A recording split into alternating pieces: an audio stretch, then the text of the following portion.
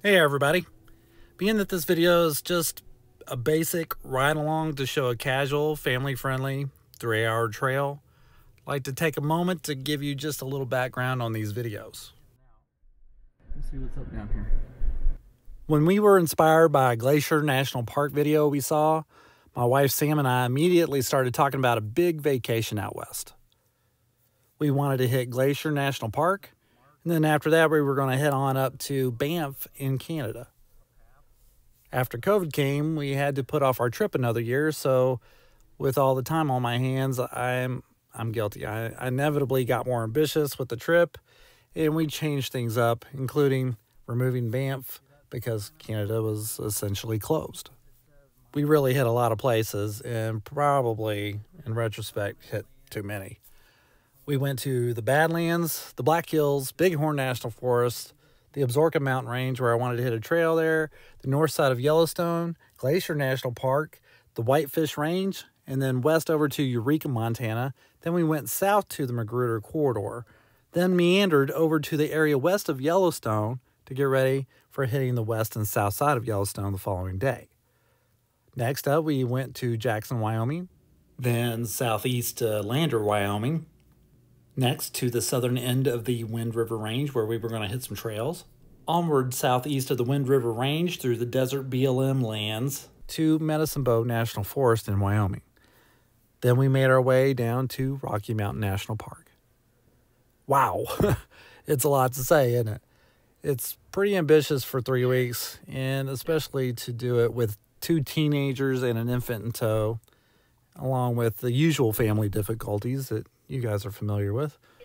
Being crammed in 2 Jeeps instead of 1 helped a little bit, but we still had our moments.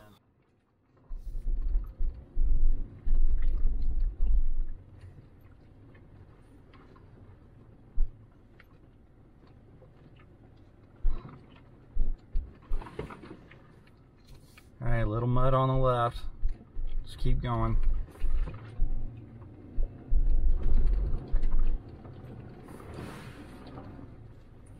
Keep going. All right.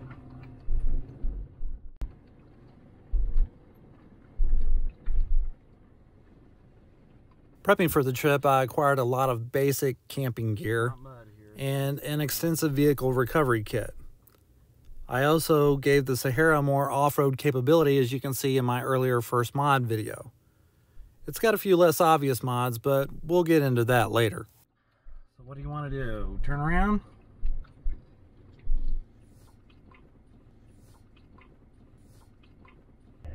Let's just go down the rest of this one and then do that one.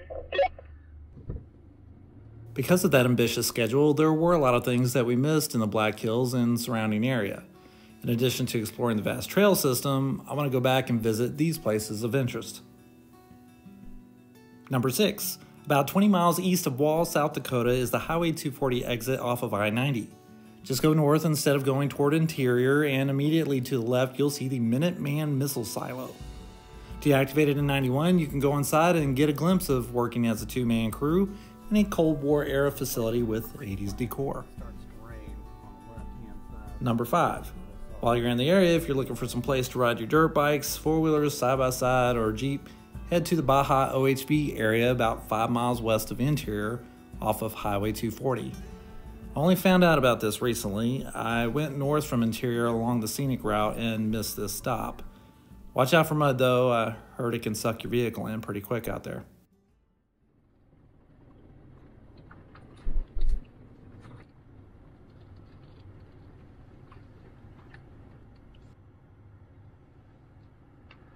We're as far as we can go because of that downed tree over there. Let's go ahead and turn around right here. It's a pretty spot. I'm gonna get around you. Number 4. It sounds like Wall Drug is worth a stop. It too is off I-90 and east of Rapid City.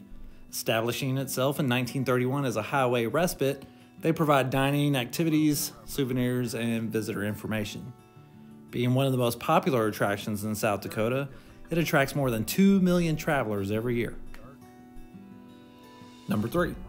Known for its gold rush and Wild West reputation, Deadwood at the northern edge of the Black Hills has lots of attractions for an afternoon stop. There's Wild West street shows, guided tours, an amusement park, indoor water park, a casino, and bars.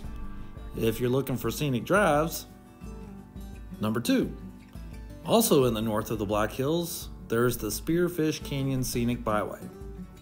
I really neglected to see the north, so I'll have to check this out on a return visit. And number 1. Grouping a few highways together, the Peter Norbeck Scenic Byway is a beautiful drive through some of the best views the Black Hills have to offer. I didn't get to see it all, but the Needles Highway is a must-see.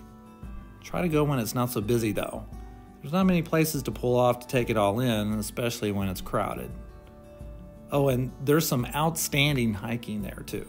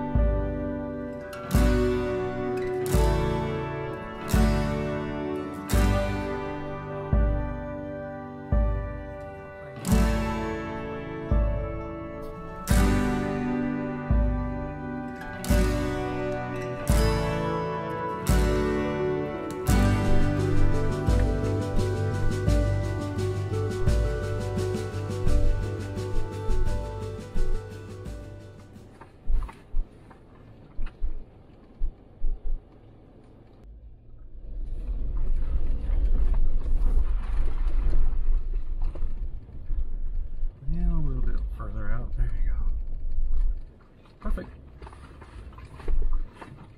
Couldn't go any better.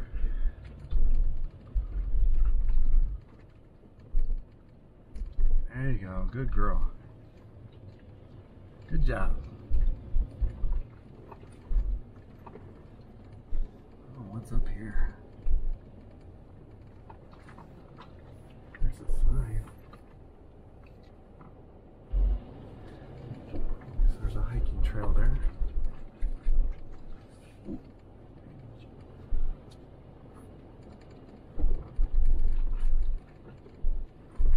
Paying attention to the outside of the turn, not the inside. Correct.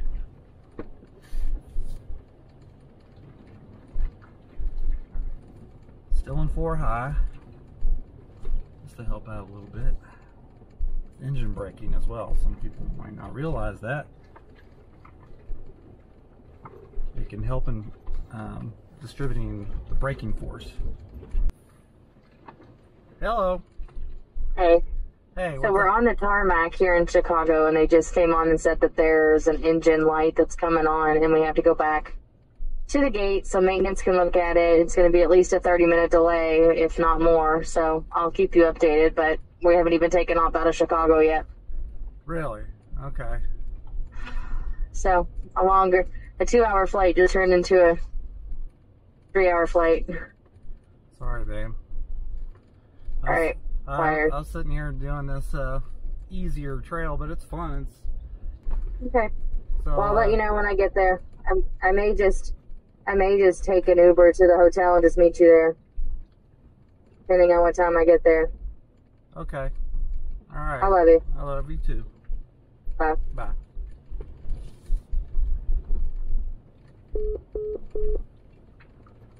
Wasn't sure I'd get reception. Enough to get the phone call, but I didn't know if it'd be enough to maintain the phone call.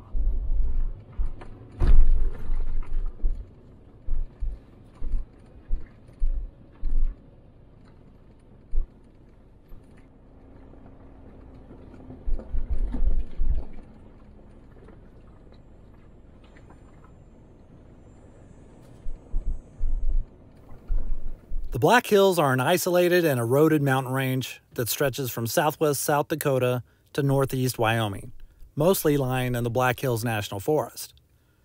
These old mountains, some as old as 3 billion years, rise above the plains about 3,000 feet, and Black Elk Peak, the highest point east of the Rocky Mountains, reaches 7,242 feet. As to native written history, that begins with the Sioux from Minnesota driving out the native Arikara tribes in the 1700s. But the Arikara had only lived there since the 1500s. So who were the OG inhabitants? Well, if you go back 11,500 years, archaeologists believe that the Clovis culture, based on their distinctive bone and ivory tools, were not only the first humans in the Black Hills region, but for much of North America.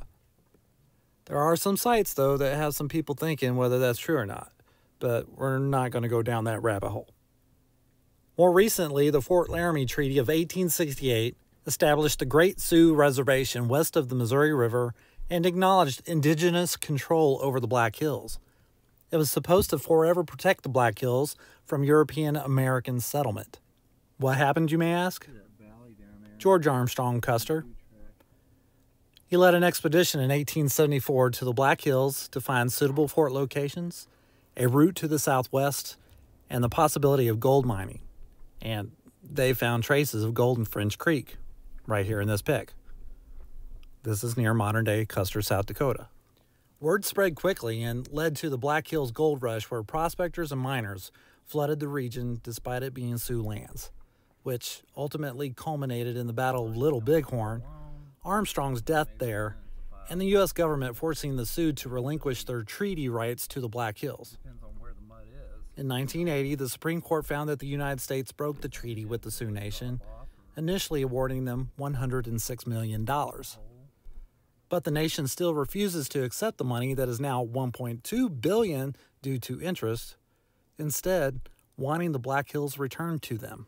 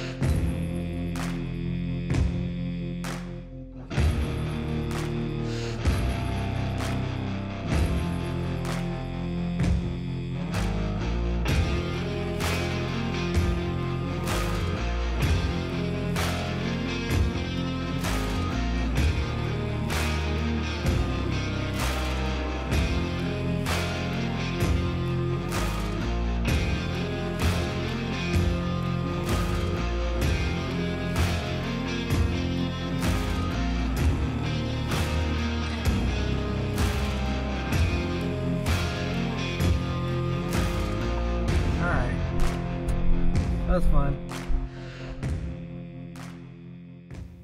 I want to take a second and acknowledge that if it seems like I went on this 3-week vacation without working on my videography skills before I left, you would be correct. So bear with me, and thanks for watching.